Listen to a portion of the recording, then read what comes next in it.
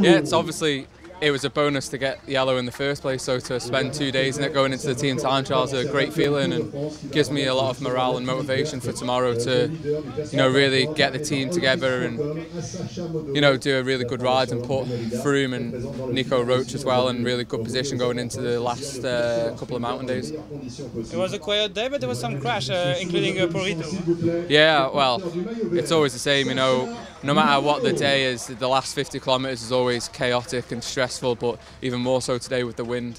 And obviously everyone had a lot of fresh legs in the teams from sitting behind all day, so it was just more of the usual really. It's just what you expect out of each stage now. There's always arguments and fighting, and it was obviously dangerous with the wind. I don't think any team really wanted to take it on though with obviously the team time trial tomorrow. Everyone was a bit concerned of wasting too much energy, so it's just a fine line between using enough to stay in a good position but not using too much to hurt your legs for tomorrow.